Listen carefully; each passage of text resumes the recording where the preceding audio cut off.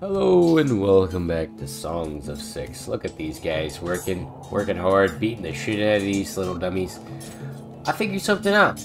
I didn't know. Apparently, you can send, or rather I knew this, but I just didn't really put one and one together. You can send these divisions out here, you see? So this is my Dondarian division here is just 100 guys with 8 armor and 8 weapons and their full training. I can send them out into the world map for just that small amount of resources to my army, right? They're gonna go do that and they become a part of that world army. I'm not quite sure how that works. I believe, yeah, so this is the way it seems to be working. Your boyos will come over here and they'll start to gather their equipment. Looks like they might not even gather equipment, they might just go straight away. And that's 100 guys leaving our populace right there, but in reality, they've been training their whole lives for this moment. Look at them. There's 100 of them. And they're gonna join the army. In the end, they're gonna be the ones that make the difference. I promise you. Here they go. Let's check our world map and see what's going on. So the division number 1 has made it. They've got their experience, their melee training, and they're almost full. They've got 8 armors and 8 weapons. And let's check. They did not take their equipment from the home base here, but they seem to still count as the populace. I'm of the opinion that I can train quite a few more of these regiments very quickly and house them in this area.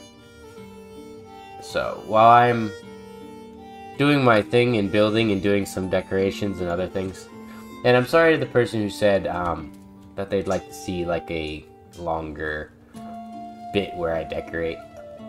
It just doesn't fit the current build. I might do it for the next, but the way that my current series is running, I just don't see it happening. I like the way I have it going, where I cut through all of the nonsense and I show you guys what I've got, like all these fucking massive cannons basically ready to catapult the shit out of anybody who comes into our town and stuff like that. So we sent out our garrison, right? But we still have the same raid chance because total army counts. So no one wants to fuck with us. No one wants to fuck with us at all. And these guys, once they actually get there, we're missing a few. We'll send out another, we'll send a few, and I'll do a couple groups of training, and we're going to keep trying to figure out where this enemy army is. I'm going to send these stinky Kryptonians out on a mission to do that. And I'll see you in a moment if I get into battle, if something interesting happens. If not, you'll see when I've got some new buildings, hopefully. I'm back. So we have unfortunate news. Our city is doing good. That's the one thing. But our war plans are gonna have to hold up. I tested our army strength against Ducal, and needless to say, they have way better guys than us.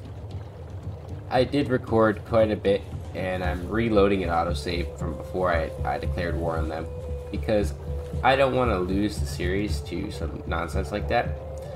Just for an example of what I had to face, they had an equal sized army, but they were all above 80 to 90% training, and most of them are well equipped and ranged. So in order to get our army up there, we're going to have to train and equip a bunch more ranged guys at our base. We're going to have to equip and train Dondarians like motherfucker. And we're just going to have to do a bunch of crazy ass work. I had put in a bunch of new nobles and got us to 4K, but since we had to reload the save, that is no longer a part of this, and I'm gonna have to redo all what I did. But I built some new houses in here, and I'm gonna do that in the next one. I've been recording for a few hours though, so it's quite a bit, and I don't want to keep going. But I did train up a bunch of groups of 50, or rather, there's 60, saying no soldiers are being recruited. It's not fortified. Why are you not fortified, guys? These guys are the little like skirmisher units, but now that I'm looking at it,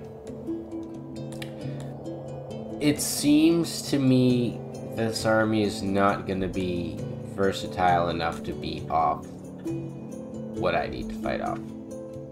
I think that these guys are going to be kind of like frontline guys, and we're going to need to keep doing what I'm doing from the city capital here, which is training guys up to 100 melee training with 8 armor and 8 weapons apiece, and then sending them out.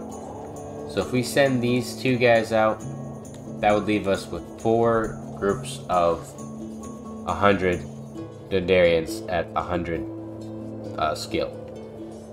That would be decent. It wouldn't be enough to fight off what we need to fight off. I think I need about 800 total. And we're going to need to make a couple human groups. Their range training being at 47% is okay. But what I'm going to end up doing is I'm going to actually end up taking their melee training away, or just doing off the melee training. There's going to need to be a lot of work. A lot of work. Because the enemy armies that we have to face are no joke. They are Brick and Break's army at Dukal. They have an army of 2,600 somewhere in these forests, and they have another army up here, 6,000, 7,000. And I didn't fight the 6,000, 7,000 one. I was confident that I could beat them based on the fact that we had similar numbers, but when I went into combat, our 33% melee training is not anything compared to guys with 100%. So all 7 of these regiments, I didn't even need to fight the battle to know that I was going to lose. Just the same way I didn't need to fight the battle to know that the 33% Talapis were not going to beat out 100% trained Emevians and other groups. So, there's that. We may have to free slaves, or we may have to do something. But I'm going to leave that for my future self, and maybe even a different playthrough in the future, because it's getting to that point in this city where I've kind of become bored, and I feel like I've made a lot of mistakes, and I know exactly what I want to do and fix. I probably wouldn't do slavery. I think I would go back to my multiracial city and have every race in the city and try to do it that way, and just have them sectioned off like I had before in Forkia, my previous city. But I just want to say thank you to everyone who's been watching. I know it's, you know, sometimes a slow series to watch where you don't really know what's going on. I just kind of pop back in and I'm like, hey, I did all this cool stuff that you didn't see. But I try to experiment, because I see that a lot of people just record like full hour-and-a-half long episodes of 6, and I don't want to show you guys 2.5 hours of me playing Songs of 6. So I figured I'd change it up. Oh my god, look at all these broken roads. We're gonna need to fix that too, but I'll see you all in the next one. Goodbye.